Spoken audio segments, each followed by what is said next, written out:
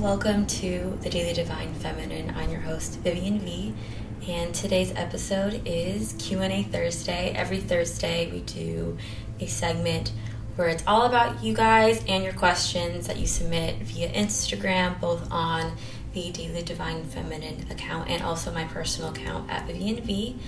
And I also am looking forward to being able to film these episodes for you guys. If you're watching this video here on YouTube or if you're listening to the podcast, I want to be able to just reach more of you in ways that are helpful and work within your life, whether you're listening to a podcast on your commute to and from work or as you're doing chores, or if you're watching this YouTube video. I would love to know if you have a preference, if you want me to do more video formats. All of those things are really huge help to find out the best ways to help you guys. So please let me know.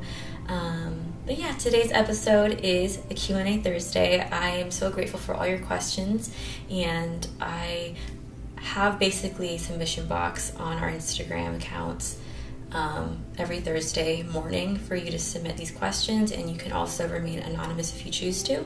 So let's go ahead and just get right into the questions today.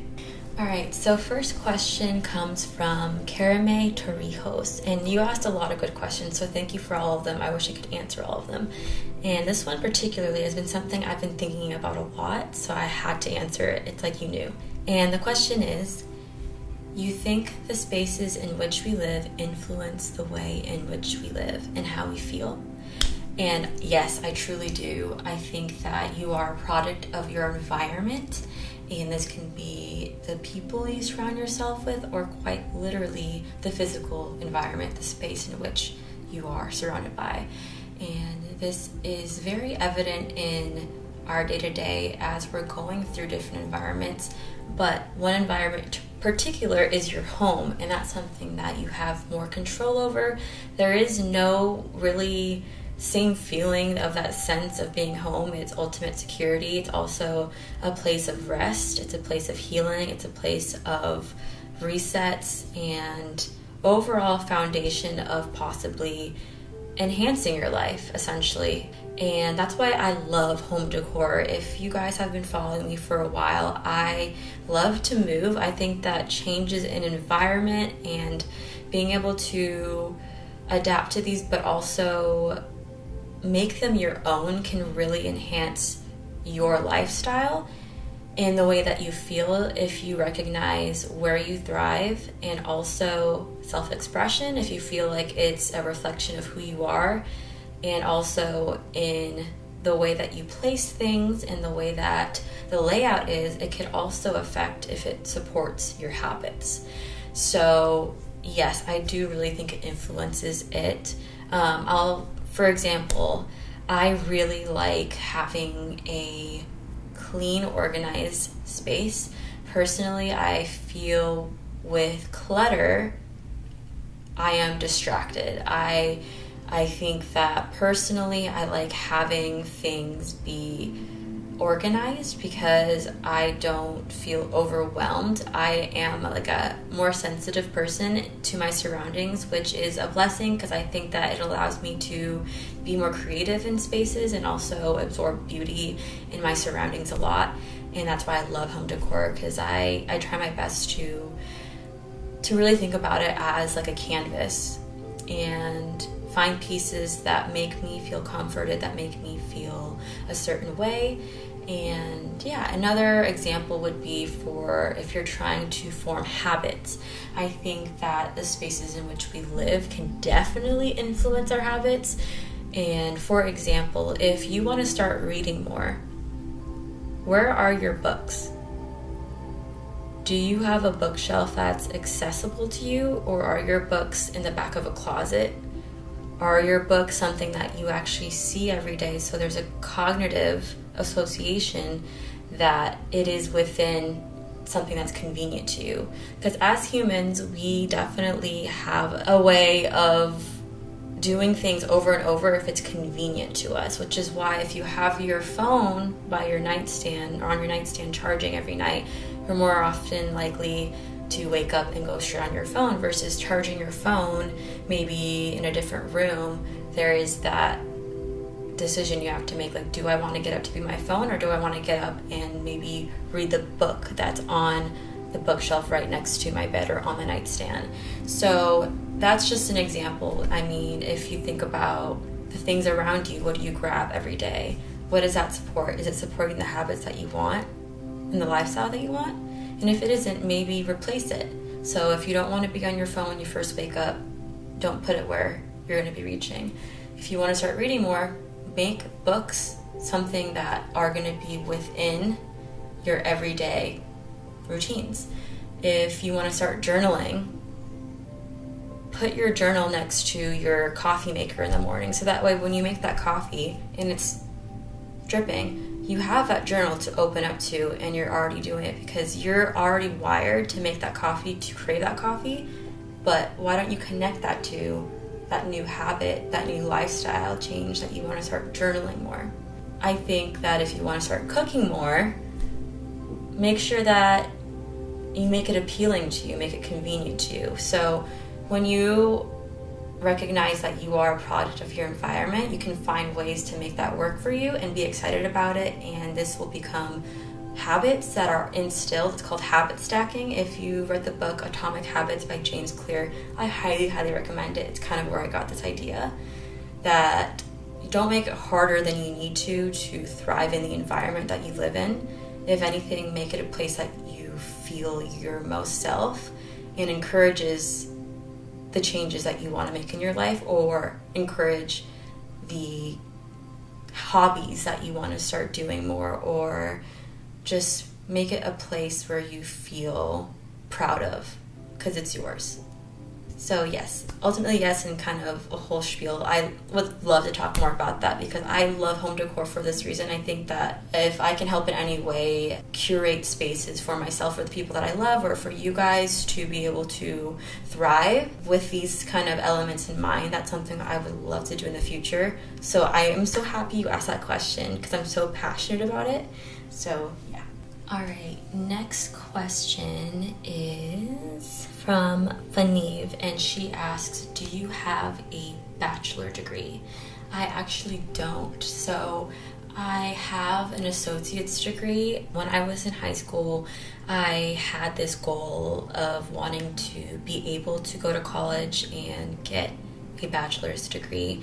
And I don't come from a particularly financial abundant home. It was something that I knew I'd probably have to get financial aid on, probably would have to work a lot of jobs. I took advantage of a program called Running Start, which was basically going to the community college while I was in high school to get both my high school credits and also college credits done. So I essentially took classes off campus from my junior year through my senior year. I was off campus at the community college and just taking as many college classes as I could because they were financially supported by this program, so I didn't have to pay as much out of pocket.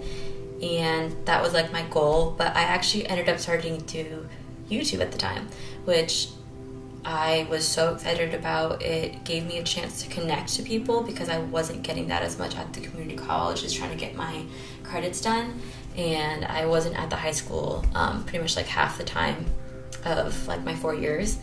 So I didn't end up getting my bachelor's degree because I had to make the decision of whether I wanted to pursue YouTube full-time when I was a freshman in college. So I got into my major as a college freshman, but I took 1 quarter and immediately was like, I can't balance both, and I have such a longing to pursue YouTube full-time. It allowed me to travel, it allowed me financial independence that I never anticipated that early on in life, which I saw myself having after college. So it was kind of like timing that time in my life to decide that that was better for me than pursuing a more traditional route. And I think that a lot of people are realizing that now. You don't necessarily need the same education kind of mapping concept, like you have to get to get anywhere in life. I think that it's a good foundation for a lot of careers, but not necessarily for everyone, and especially if you want to pursue something that might take you on a more apprenticeship route, or it might take you down a networking kind of who you know, build your way up through the people that you know. But a lot of times you can find that through the education system as well. But yeah, I didn't get my bachelor's degree, and I think that everyone has kind of their own route to go about whether they decide to go to college or not, what they want to do with their education, and navigating the post-college, a lot of times not getting into the job that your major, was planned to, and all of that. I think we're realizing now, if you're watching this in your 20s, you could probably agree. Things didn't go necessarily as planned, but they ended up working out. And I think that's like a common theme that I kind of have to remind myself in times where what I'm doing may not align to what I have envisioned a year ago, that rejection and things not working out usually is a redirection towards what is better for me. So if that resonates with you at all, I think that's like a message I want to kind of make clear, because a lot of times our childhood, we're kind of this whole idea of you don't go to college and you're not successful. I don't think that's true. I think it helps. I think education is something that can be not only for a career, but also just for your own knowledge of discovering what you're passionate about and learning just life skills and connections in order to pursue whatever it is that your life ends up entailing. But that's a long way to answer no. I didn't get my bachelor's degree, but that's kind of why. And I just want to make sure like my message conveys something that might resonate with you along the same lines, even if it wasn't the same exact situation, that things sometimes just don't work out the way we plan, and it ends up working out to be better. And you don't realize until it's already past that point. But when you're in the process, it's a lot of uncertainty. And sometimes it's about trusting that things will work out for the better in the end. All right, last question is from Ahmed Tasnim. And the question is, do you prefer digital as to keep tracks of your goals, or a physical planner? So, as far as goal setting, I kind of have a few different tools I use. So, actually right in front of me here, I have these. This is my full focus planner, and if you're listening to the podcast, basically it's just this really well laid out planner.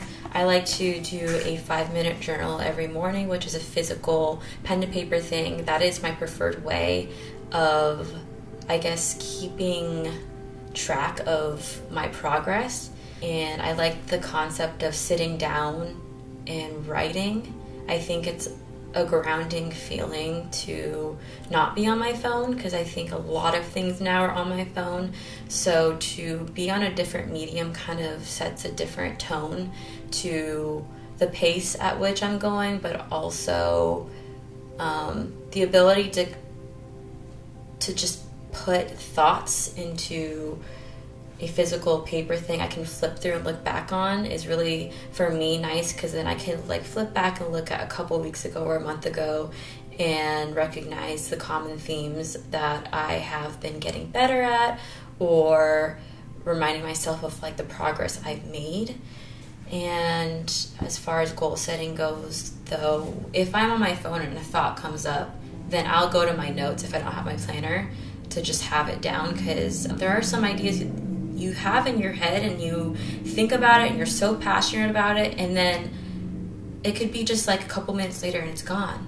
And I really have a lot of love for reflection, and like I have just so many random pieces of paper everywhere in my apartment that are just thoughts that just come to me that I will refer to and be like, oh my gosh, like that's a great idea. I'm so glad I wrote it down. And sometimes if my phone is better accessible, I'll do that, but preferably I do like writing it down. My calendar is on my phone for like birthday reminders, for events, for flights, but goal setting, journaling, reflection, I tried my best to have that on paper. And like, this is my thoughts journal. It's a journal I've had for a couple years now. As I'm reading, I'll just jot down like kind of summarizations of things that hit me or quotes that hit me.